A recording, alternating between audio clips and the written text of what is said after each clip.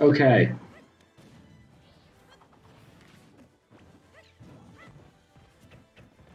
I think we have an actual working mic finally. Okay. There we go. My actual mic. I just had to unplug it and replug it back in. Pretty sure I could tell from my preview. Mankey won the first game. Sorry for the scuffed video as well there.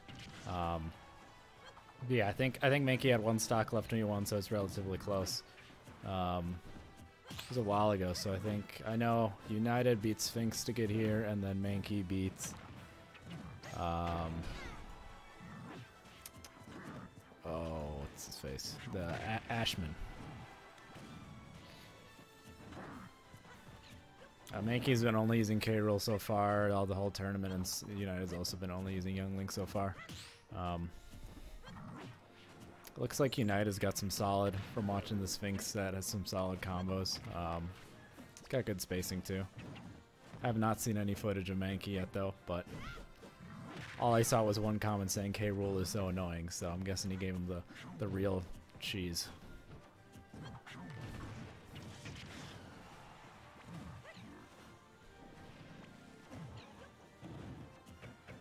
Young Link probably has a really hard time killing K-Rool, just because most of Link's attacks are not actually that strong. And LOL edge guarding K-Rool. Good down smash. I don't know if United plays anything else, but yeah, I don't think Young Link's particularly amazing at actually. I mean, he like beats up K-Rool, but like I said, it's just like really hard to actually kill him. He's too heavy, and his up B is hard to edge guard. I'm not actually sure. Young Link might be able to pull a bomb and throw it down. I'm not sure if that would cancel K-Rool's propeller. If like the blast radius is enough to go through the propeller, because you can't actually hit the propeller from the top. I don't know the matchup. He might be able to do that. Haven't seen him try yet. And yeah, finally kills him with a nair at like 200%. Hit with 183 left.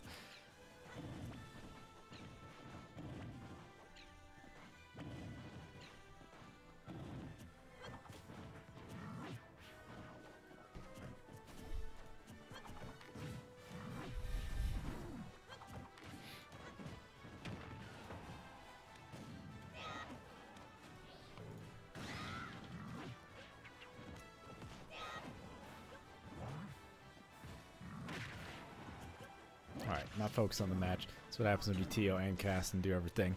We're good. Hold on.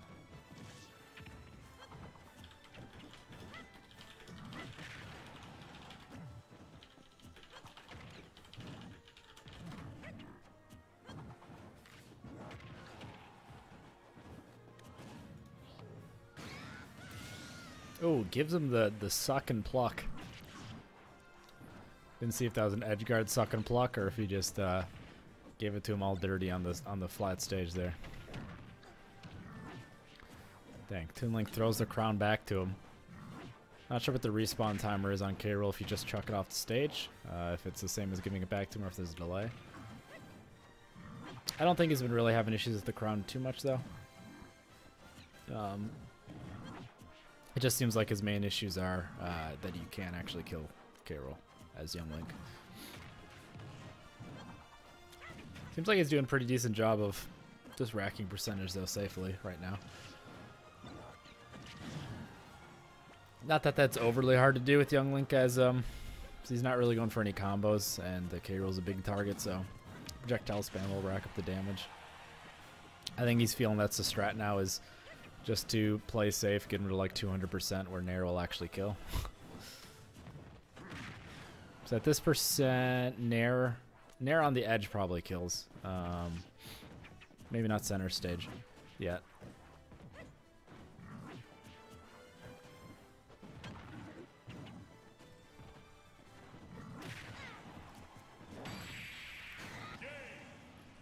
Yikes. When it feels bad when K-Rool's living at 200% and you die at 100%. That is the matchup, my friend. That's how it goes sometimes. Wait, can I get a percentage stat on here? Yeah. Damage given 389% versus 359% from K-Rool. Yeah, K-Rool's living with 2 stocks. That's how she be sometimes. When you win in percentage but get 2 stocked. I'm trying to see. Let me go back and see whose pick that was.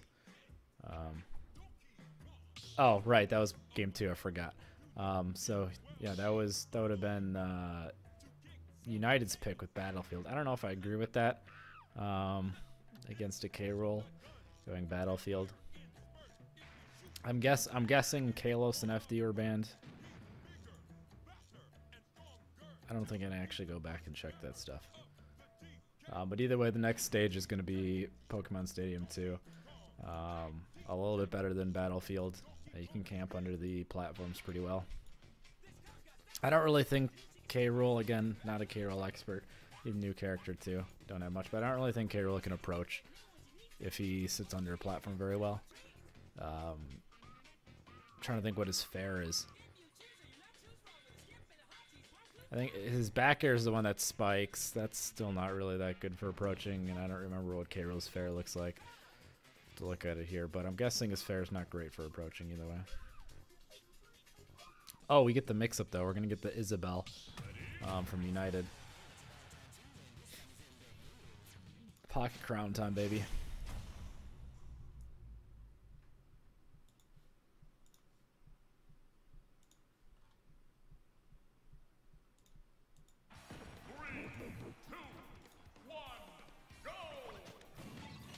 Alright, let's see if this is just the hard counter pick for specifically K-Rool, or if he's actually an Isabelle player.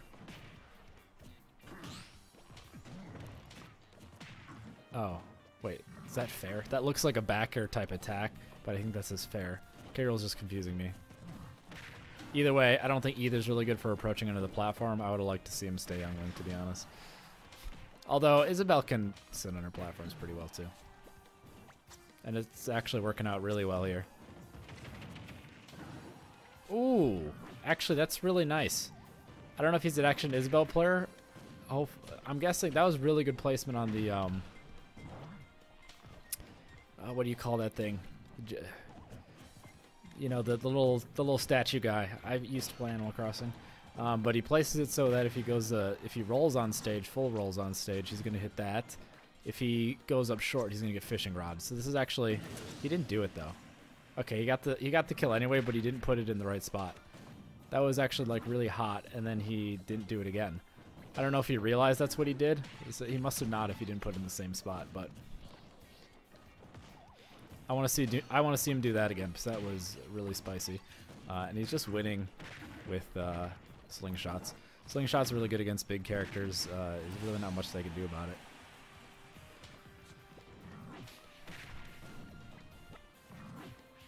Carol's a little bit better because he actually has some projectiles, but like, speaking from experience as being a big boy main, if you don't have projectiles, like, you can just get slingshot comboed for days. Especially once he gets in the air. Ooh, that range on that down smash. The earth tremor. Okay, he put it in the right spot this time. And he takes the crown.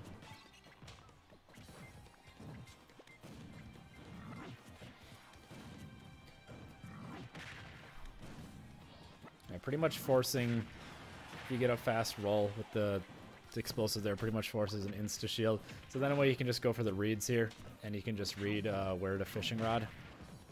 If he wants to fishing rod, actually probably has time to just turn around and go for a grab as well. Either way, should be a punish if he puts it in the right spot.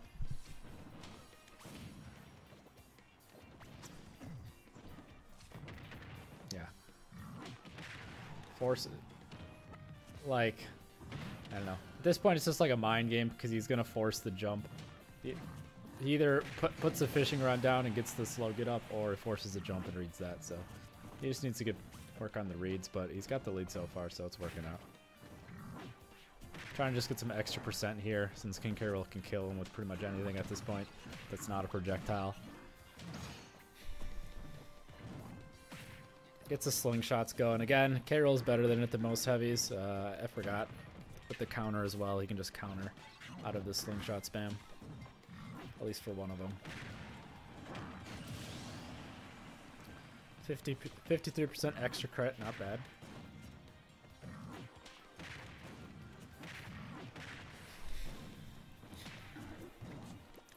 King K-Roll earning it right back. King K-Roll's probably got a slight lead here. Not percentage-wise, but just because he's going to kill a lot earlier than Isabelle here. He keeps sucking up the cannonball, but he's like chucking it right away. Probably can hold on to a bit more. I know he wants to relatively hold on to that for Crown. Crown's better since he doesn't get another one. Ooh, risky air dodge. If you would have read that air dodge, you could have actually probably just up smashed him there. Here, gets the read on that one. And now I would say Isabelle has a slight lead. As I say that, eats a fair to the face.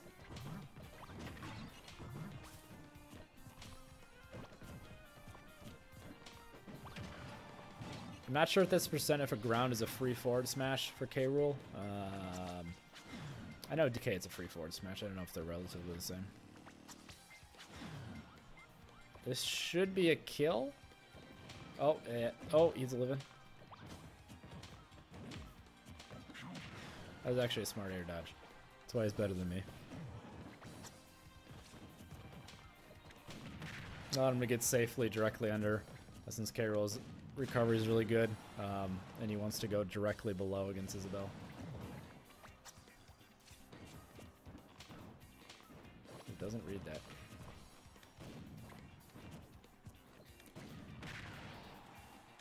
Isabelle's at a really dangerous spot here where she can die to a decent attack. K-Rool's at the spot where a throw at the edge with the fishing rod kills too, though. Ooh, had the crown. Shields running pretty low for both of them here. Edge guard opportunity. Isabelle doesn't go aggressive. Oh. Oh, the sniper. Snipes with the crown toss while holding the ledge. That was a nice throw. I was just about to criticize it. I wanted Isabelle to play aggressively there because of fishing rod.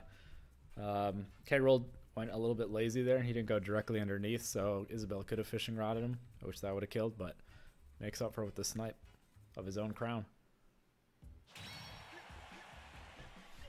That is 2-1? Yeah. That was the run back. We'll see if Mankey's got someone different he wants to play against Isabelle.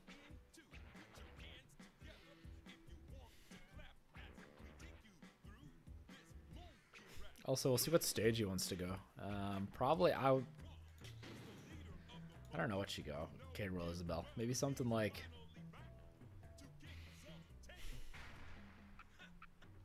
I don't even think something like Killz would be too bad against that, to be honest.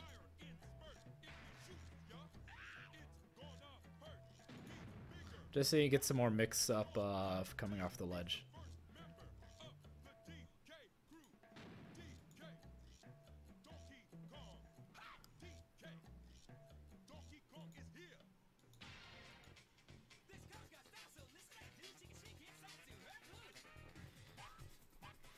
If you don't have that high platform, you can see that the Isabelle can just like cover stuff, cover 2 out of 3 options just by planting the explosive. I really need to remember what those names are. I want to say it's like a Geo, Gyro, something like that, and then using the fishing rod to cover the other. And really, if he like times the fishing rod throw, he probably cover like almost all 3. But you kind of just have to guess on the timing.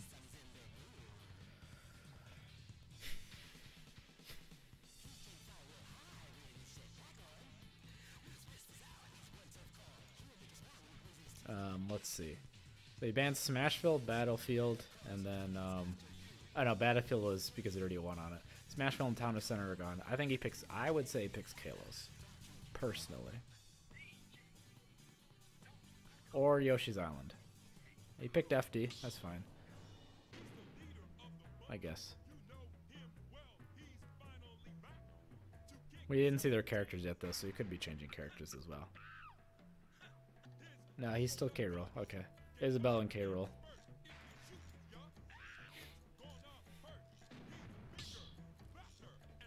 I just personally don't even know what really FD does for him. It's not like Isabelle really used the platforms. K. Rool didn't really either. Just because jumping against Isabelle as a big character isn't like super nice. Because slingshot.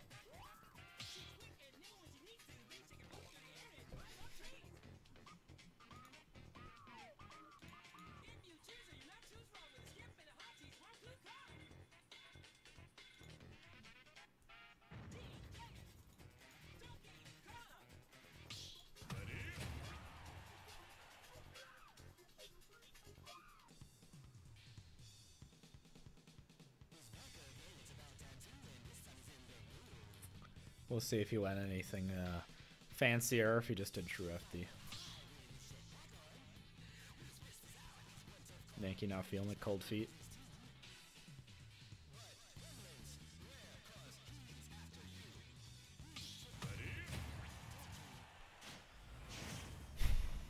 Also looks like just an update for losers bracket. Sans beats Sphinx 2-0. I swear Sans and Sphinx play like almost every tournament. That's every tournament that Sphinx enters, he plays Sans pretty much.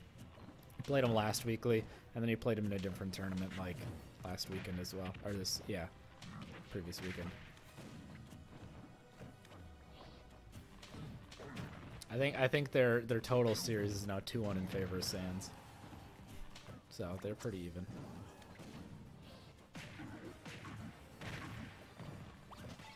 The juggles.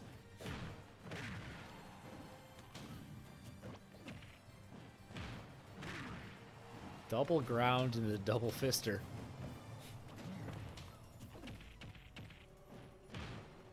Another ground.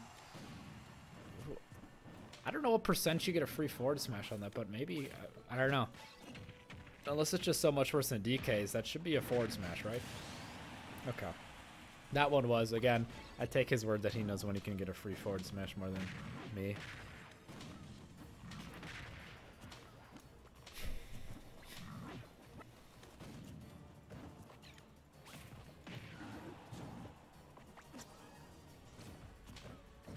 Loses a crown. It's actually a good point for me to see. Okay, so it comes back on stage after like 5 seconds, so.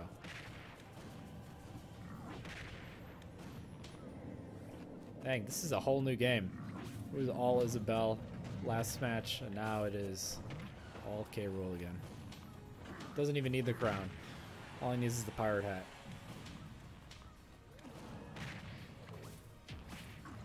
Ooh, okay. Probably didn't want to suck that one up.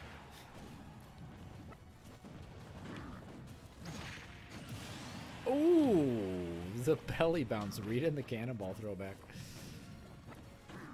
It's looking dirty. It's looking like a 3-1 coming up here, but we'll see.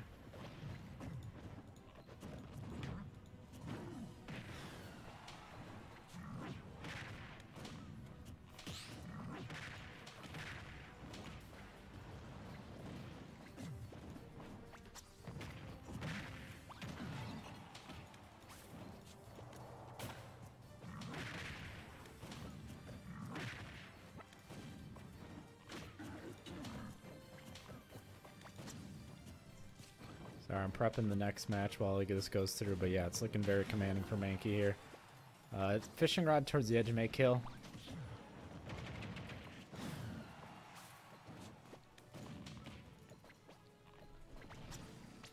Oh, now it should kill. Yep, there he goes. All right, looking to make a somewhat a comeback here. Ooh, that's not a good start. He was going for the back air spike. For sure. Trying to end it in some style here. That's super armor though. Ooh, all right. Show him. Give him the stomp into the up air. So one grab should end the game here. That'll also end the game. That is a light character.